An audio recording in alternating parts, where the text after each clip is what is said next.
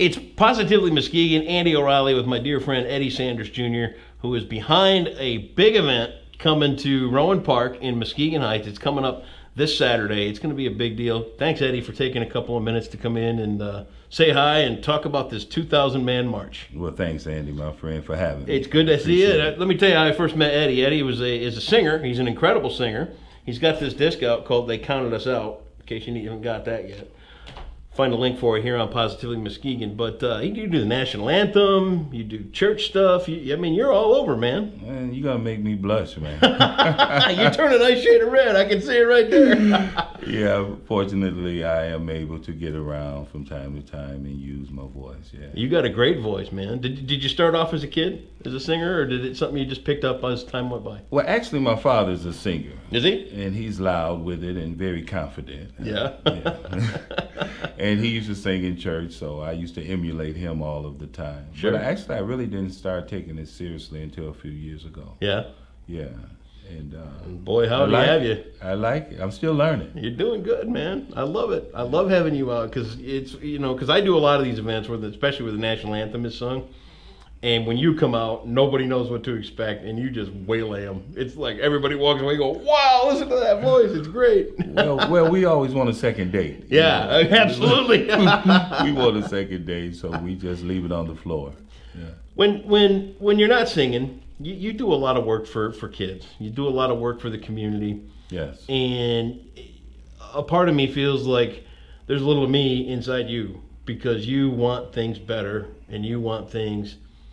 I don't know. You just want everybody to get along a little bit better. Is that the case? That's my nature. Yeah. I am the 9th of 10 children. Are you really? 12 children. Wow. I missed 2. Yeah. Yeah. And there's a lot of bickering and beef, from time to time. And for some reason, I was always the one to try to keep the family together. Yeah. It's just something that I inherited, I guess. And it transcended over to society and Sure. my friends. I was always the peacemaker. Yeah. I didn't like friends beefing and fighting, and I fight for the underdog. Yeah. Yeah. I know the feeling, man. Yeah, I really do. I fight for the underdog, and I want to always help and encourage and uplift. And you do a great job of it. I mean, you're with Men with Color Read. Yes. You do that. Talk a little bit about that program. Well, Men of Color Read has been established for 1 year. John Covington, he started it. Yep. And it's been a year. It's been a great year. We go to Edgewood School, elementary school in Muskegon Heights, once a month, and read to our small babies, trying to plant a seed that they may learn to read and love to read. Yeah. Because reading is knowledge and knowledge is power, and power opens doors. Yeah. We just talked to the library the other day. And they say by 4, you want to have these kids able to read and at least interested in reading, because from there, that's where it all takes off. Yes. So it's important. But you guys show them a good example. We give them a good example of not only reading, but the way we appear. We appear and we're speaking articulately. Yep. And we're well dressed. Yep. It's kind of contrary to what they're... Well dressed. I've never seen you look bad, man. This guy's got more on clothes. But you got a good image. Yeah, we want to give the children a great image, because a lot of the things that they're attaching themselves to now with the bag sagging pants and that whole thing, it's not where it is, man. No. So we want to catch them young. Yep. And at least give them an opportunity, a choice. I don't have to dress like that. We can dress like the Men of Color Read. Yeah. Look sharp. Yes. Look good. Talk a little bit about Young Brothers. That's something else you're involved in, yes. if I'm not mistaken. Okay, what's Young Brothers about? Young Brothers was also established by John Covington and Bernard Loudermill. Okay. And these are 12 to 18-year-old young men, and we meet with them once a month as well at different sites around the city. And we just sit down in a forum and let them express themselves. Because a lot of times children are talked at and they're talked to, but they never get an opportunity to express themselves, express their hurts, and express what makes them tick. Yeah, what life is like for somebody 12 to 18 years old. What they're going through, a lot of them are fatherless. Yep. They don't have leaders and mentors. And it takes them to a place where they're looking into the streets to emulate what they see, because someone is going to raise our kids, whether it be a good person or a bad person. So we want to be that person, that surrogate father and uncle, to step in and let them know, give them the good side of life. Good. You know, and we meet and we eat, you know, and we just have a great time. We did a lock-in at the YMCA, or Muskegon Community College. I remember the Fitness Center. pictures, yeah. Yeah, and it was over 100 kids, and we played basketball with them and let them do whatever they wanted to do. But then it was a time to get serious, because we want to know what's in your hearts. Yeah. You know, and give them a chance to express themselves. So that thing doesn't just what's hurting them and bothering them doesn't just fester in their hearts and becomes a monster. Yeah. And Yeah. then, Oh yeah. Yeah. Then they react negatively and do something that they will regret. Hey, and you know what? That's any kid. Yeah. I mean, you get older and you look back on the way you were raised. You know, I don't care what color you are. It cost me a couple of years of therapy to get myself turned into the right direction. You know, I had the alcohol problem. I had all kinds of problems with relationships and all that. You get lost, and if you don't have that group or those people looking out for you, it can happen to anybody. Yes, and even if what we teach them and share with them, even if they do make a mistake, they can come to us to try to lead them in the right direction. Because our children they're going to make mistakes. But it's not the end of the world. Nope. You know, we live in a society of second chances and forgiveness. But if you don't have that person to say, okay, man, get up, dust yourself off, and this is where we go from here. Yeah. You know. I love it. I love the message. I really do. This is your first really big event. Yes. Isn't it? Let's talk about the 2,000 man march. Why 2,000 men? Right there. Actually, I had nothing to do with it, actually. Really? Last fall, okay, I was going into Rowan Park every Friday and Saturday night because, like I say, I fight for the underdog. I too dealt with alcoholism and addiction for 30 years, and I said we're going to start this ministry Friday and Saturday night. It's going to be called A Weekend with Eddie in the Park. Okay. So it's at Rowan Park, which is in between Columbia Courts and a liquor store. So you get a lot of traffic, and some nights, you know, I would speak like it's 1,000 people out there, but it's only 4 people come through, and 3 of them are sloppy drunk. Right. And those people would come, and they wanted to talk, and they wanted to express their hurts, and we were there to be a listening ear or shoulder to cry on. You know, try to be an encourager, try to be a person to lift up a bowed down head, and it was very effective. And one Friday, I was riding my bike, meditating on what I would speak on that Friday night, and I received a phone notification. And I checked it, and someone told me that it was another murder in the city.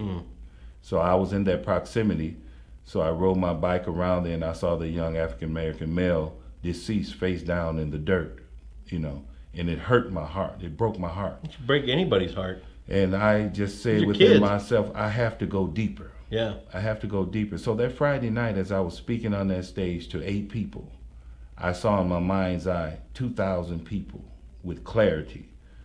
And it was so heavy upon me, that burden was so heavy, I knew that it was real, it was a vision. So I took it to then Chief, Muskegon Heights Chief Lynn Gill. And I shared it with him, and I said, Chief, I have a vision. He said, what is it? I said, the 2,000 man unity march. And he sat back and he said, 2,000.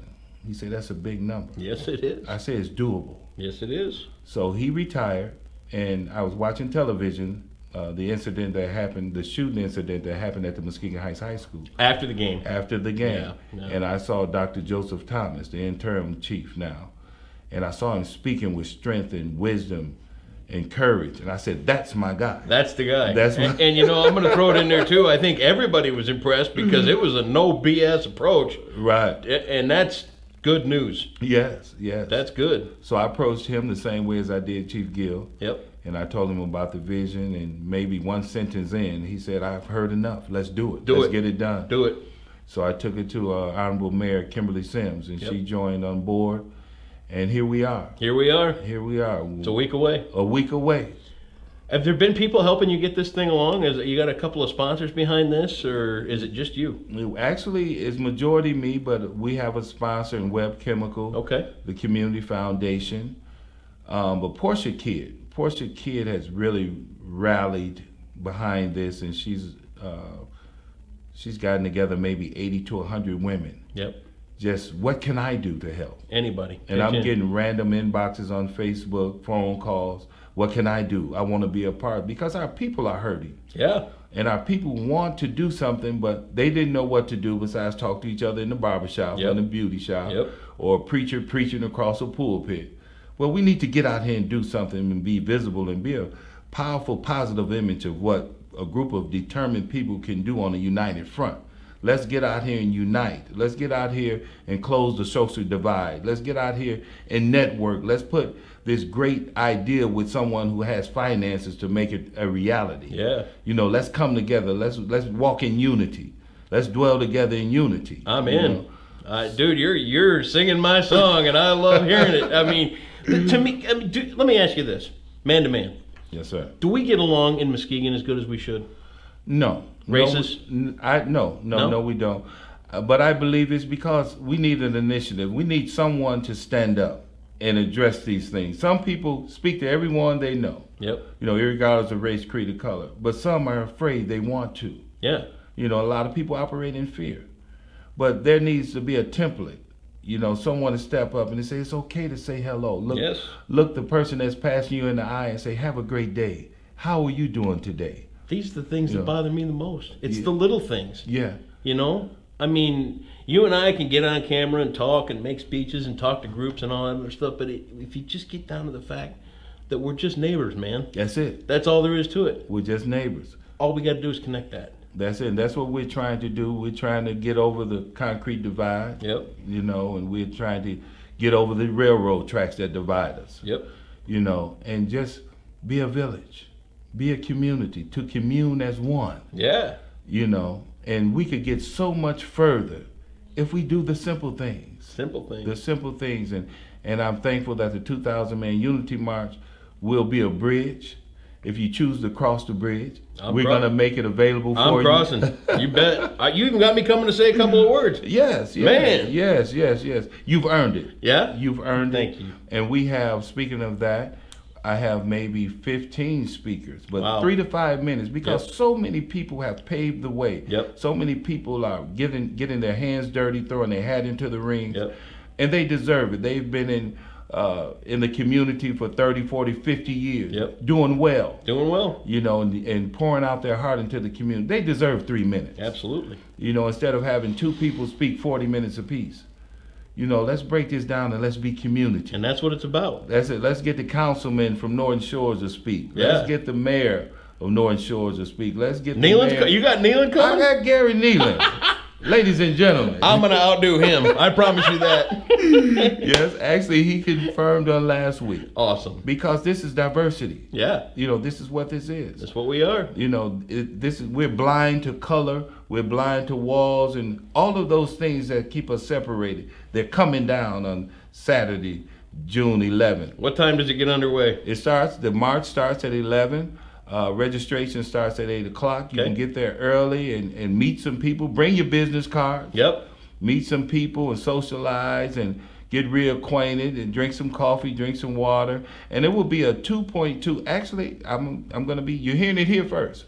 It's a 3-mile march. Okay. But actually, the card that I originally did it in said 3 miles. The one I did it last week said 2.2 miles. So maybe that would attract more people because they're not going to have to do the whole 3. But we're going to do a 2.2 mile march of Broadway to Broadway and Hume. Okay. And we're going to take Hume east to Jarman. Okay. Jarman north 1 block to Hovey, and Hovey west back to Baker Street, and Baker Street back to the park. And that's when the festivities begin. There's going to be singing, a live band. There's going to be spoken word poetry. There will be speeches by yours truly, Andy O, and amongst many others. And it's just going to be a great time, a great family time. There will be a bounce house for the kids, and there's going to be a clown. Let me tell you about the clown.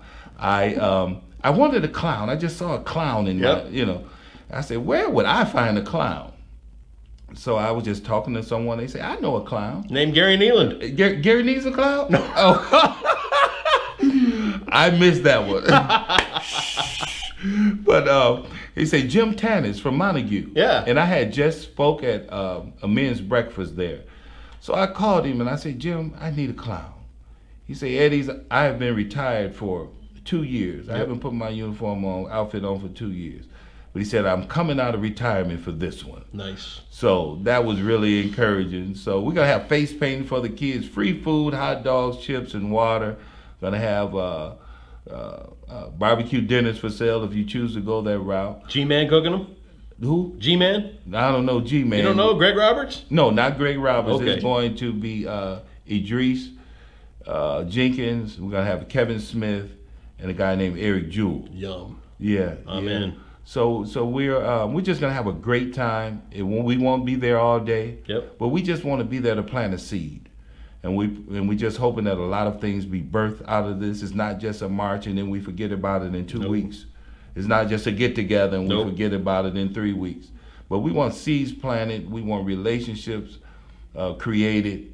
You know, and just bond. Let's bond, Muskegon County. You got it. Yeah.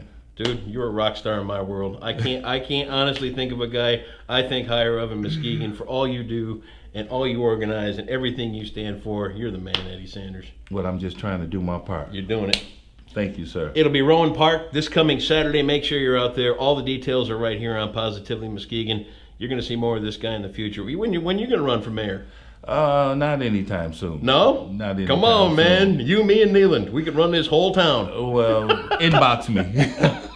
Positively Muskegon. It's the 2,000-man march coming up at Rowan Park this Saturday. Make sure you're there.